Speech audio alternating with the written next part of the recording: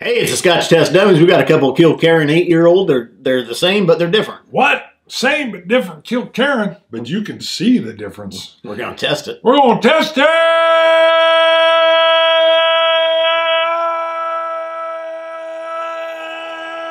Kilkerran style, baby. Sherry cask, bourbon cask style.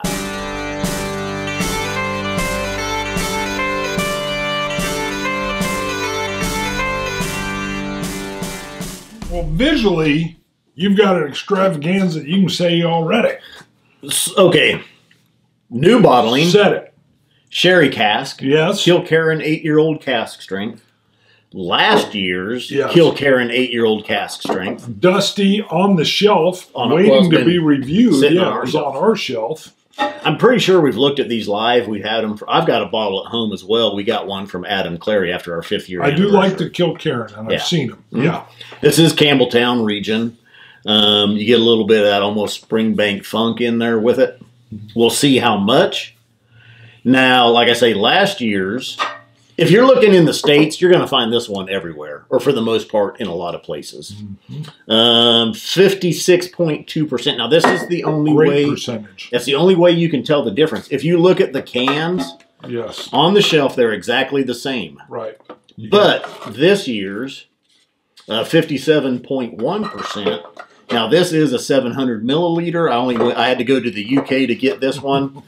It's not available in the States yet, but supposedly there is a limited quantity coming to the States that would be in a 750 milliliter. But yeah, you've got to look at that percentage variation to tell. And I don't see where a year. Is there a year on here?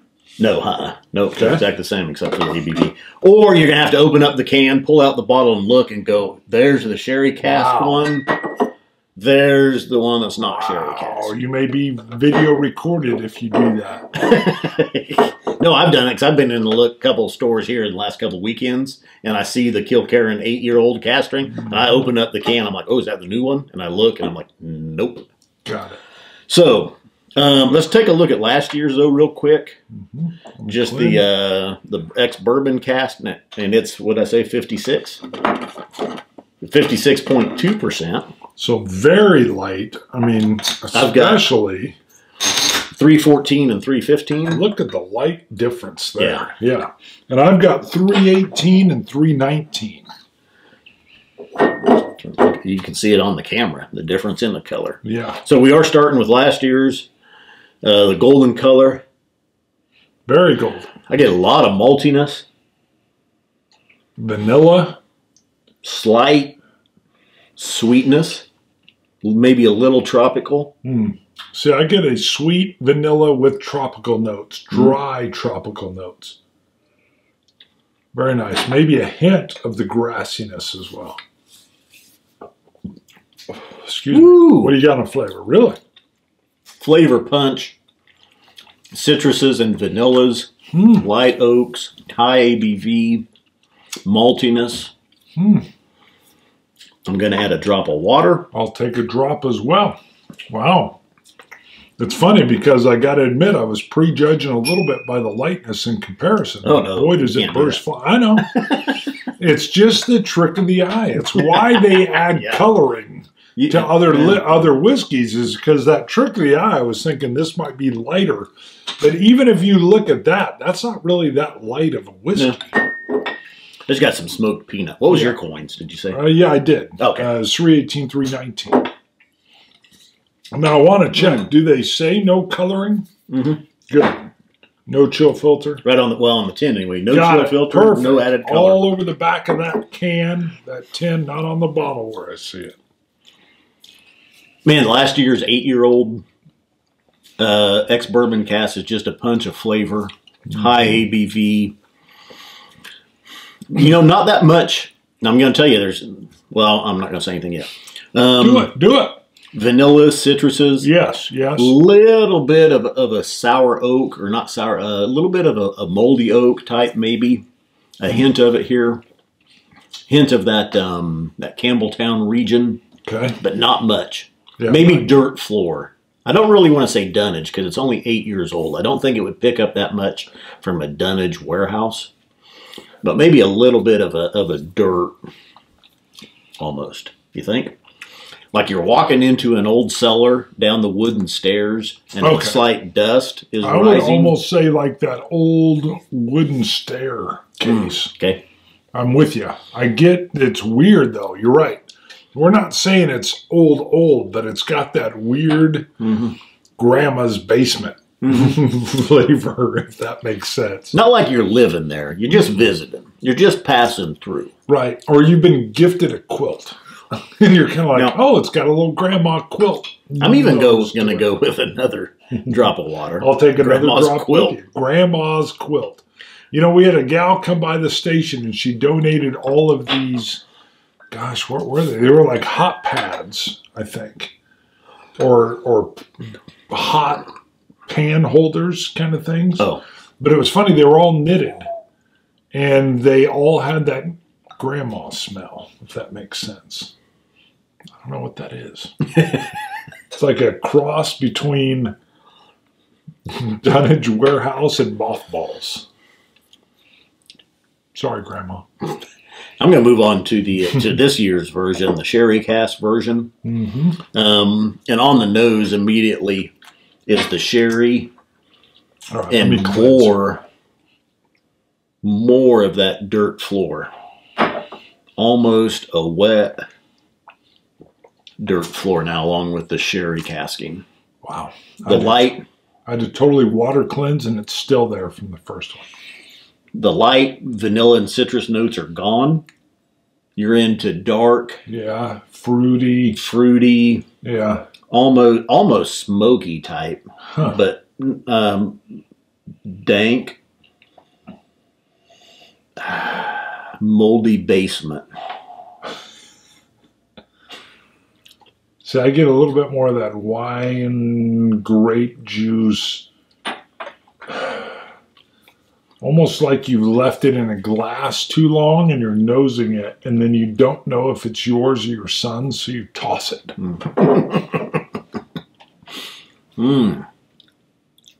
That's interesting, though. And the palate. High ABV, lot of concentrated flavors. That sherry cask has really overridden. I mean, there's none of these light citrus and vanilla notes. They're gone. Yep. You're talking all sherry, all oak, all funk, all moldy socks. Wow. I didn't get that deep. I know that's a hell of a description. I know, moldy socks.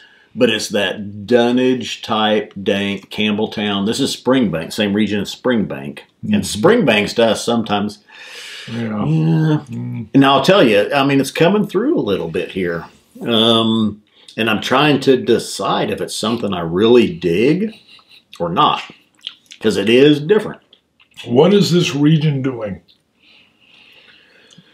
I mean, what are they doing different that causes it? What's the weather pattern in Campbellton that is doing this, though? We kind of went around. When we left Glasgow, you go around Campbelltown, and then you double back down to go to Isla. First of all, I just want you to say the first part of that sentence again. When we left Glasgow? I like the sound of it. I like the sound of that. When we left Glasgow. Let me get a couple drops of that. I think when we left Glasgow, you go to the north and you go around some lokes, and you come back to the south to go to Isla. And I think in that region is Campbelltown. Wow. I'm with you. It's dusty, old, dirt floored basement. It doesn't have a concrete floor to it. It's got a dirt floor. And I almost think if you had this blind, you would think it's much older because of that. I would agree. It gives it that Dunnage feel where I'm seeing cobwebs and dust. That's weird. I know. Now, some people are really loving this, and it's the same. We're not the biggest Springbank fans because of the funk. Some people love it. Some people don't. I don't.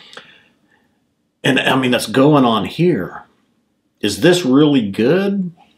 Or does it smell old? Or does it? Does it just smell old? So people are like, it's old. It's good. I do like this year's sherry cask. Well, They're both good. I prefer the sherry cask over last year's just because of that flavor. I would agree. There's a little bit more punch. of a flavor burst. Yeah, a lot of it. But they're both of them, for being, and they're both 8 years. That's amazing. 8-year-old cask strength. That really is amazing. Yeah, I mean, I've got to go with. I really like it. I've got to. It's a great noser. It really is. This is one of those. It knows this is a little more pear citrus. Oh, a lot more. A lot more. You're right. Not a little more. A lot more. And that's amazing. That is weird. It smells old. You might have a problem even saying these are from the same distillery because of it. Different whiskeys altogether. And well, no, I'm holding my doodle buddy. Oh, your doodle buddy. I've got to debate. The nose smells older than the taste. So that's got me in this weird predicament. Because I nose it and I'm thinking like 25 years old. And then I taste it and it definitely feels more like a 10 or an 8. Which is so weird. This is for this year's sherry cask. I'll give that 92. Okay, I hadn't even looked. You're all right. 80, 88. It doesn't hit me as anything. It's like this cool experiment that I'm trying here. I mean, it's pleasant and it's fun and it's enjoyable. But I feel more perplexed than anything else. The nose doesn't feel like it matches the flavor to me. Okay, so this does bring that Campbelltown character, that funk in the nose. When I first had it, I was like, okay, it's really strong in this one in the sherry cask. Do I like it or not? But man, each time I have it, and I've had at least a third of the bottle, I've had several drams just to see. Yeah. But each time I have it, when I sip it, it's pleasurable. It's a pleasurable sipper. But it doesn't feel old. I do that. Okay. I do the Sorry, I was talking over your No, that was good. I had to recreate it. I'm with you. That was a good recreation. Hence the 92, because I think it is. I think I'm really digging it. It's very interesting. Now, on last year's, I would go probably 89, 90 for me on last year's on the bourbon cask Kilkerran. I mean, I tend towards the sherry. This one to me, is much better. What's weird is I would agree, but I'm not sure I would. Okay, 87, 89. Okay. But I almost like the nose on both better. You are 100% right that the nose feels like some kind of 25-year-old whiskey. Yeah. And it's tripping me out on both of them. Dunnage, cobwebs, old wood oak.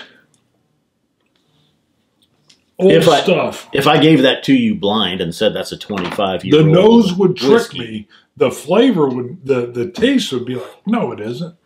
But the nose would be like, yes, it is. I think both. I think the nose and the palate could even trick you. I mean, it's so well aged, so well done. Think of that 23-year-old Craig Gallagher, though. Yeah. And it doesn't quite even have the richness of flavor as that. It's the flavor that ticks into the 8-year, I think.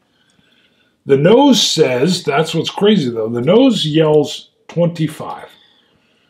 And then I think the flavor says 10. Let's pause. The wife's called me twice. All right, whoo, in trouble for that one. The young lad was outside waiting while we were drinking whiskey. So real quick, both of these I believe have been the same price point. Now, like I say, this one I had to go to the UK for, but it's a $70 bottle. Okay. I had to pay a little bit for shipping. For an 8-year though. That's all I'm saying. Yeah, I mean 60 to 70 maybe on this one. We'll see what this one is when it hits the States. Okay. It hasn't showed up yet. And I would say this one might have been even 60 to 70 range, somewhere in there. But 8-year-old cask strength, I'll tell you what, if you didn't know it was 8-year-old, if you just went by the flavor profile, it's definitely worth it. Sure. Yep. I'll tell you. I'll agree with that. Yeah. Yeah. Both of them. Yeah. I think. Mm-hmm. So don't get hung up on the 8-year-old age statement. Not hung up. It is good. Yeah, is the whiskey worth? It is good. So I don't want to get hung up on the 8 because it's very, very flavorful. And the fact that they're both 8 years old is impressive. You ready for a... We got a Patreon, probably a couple Patreon shout-outs to do. That's right. Let's break them in. I've got to. I got the old computer up here because we got a new computer. Sure, but they can't tell though. The camera software won't talk to the new one. Didn't talk to the new one yet, right. So I pulled out the old computer. All right, we got some Patreon shout-outs to do. I just had to pull them up on my phone here real quick. See Richard there. He's a $3 supporter. Ooh. Richard Orr! He's got an oar and he's just going, baby. Come on, come on. Almost the same spot. That's good. Almost. Extra oar. Richard, send us a picture if you want to. We'll put it in a future episode, give you another shout out. Steve came in, a $2 supporter. You ready? That's right. Steve Moore! Come on down, baby. What if it's Steven? I would have liked to be called Steven. Sure, do it. Stephen Moore! I think Steve is always short for Stephen. I don't know. Bart is not short for Bartholomew or Bartolome. Just interesting. Yeah, it's just Bart. How about Jamie Prophet? Jamie Prophet. $1 supporter. Patreon. Prophet in there. Double T. Thanks to everybody. Our Patreon supporters is what we call our bread and butter. It really helps keep the lights on, keeps the whiskey flowing, keeps the show coming. If you like the show and you've not gone to Patreon, please go to Patreon. Just search up Scotch Dummies. You can do $1, $2, $3, or even more than that if you want. You can always cap it. So don't worry, because we try to do 12 to 14, 15 shows a month. If we can get to that level. We're trying to keep that content coming. But if you like us, please go to Patreon. They say the more you mention Patreon, the more that folks like your show will come over and support you. Now, say real quick, you could do $1 a show unlimited. Love that. And it might cost you $12 a month. Sure. You could do $1 a show, but cap it at $5. Sure. Or you could do $1 a show, cap it at $1. Or, as my mom says, you can do $100 a show with no cap. Well, you like that? Don't do that. That'd be like $1,200. Do it. What do you mean don't do it? Okay, do it. If you can afford it. You own yourself a hockey team, and you're like, I love these guys. And I own a hockey team. Pop! We would love that. I don't like hockey. I like hockey. The Avalanche is good out of Denver. Just saying. But I still take the support. A lot of skating. I'd learn it. They can check you. I would learn hockey real we'd quick. suddenly become fans. Scotch it. You Scotch gods. Sláinte. Dummies.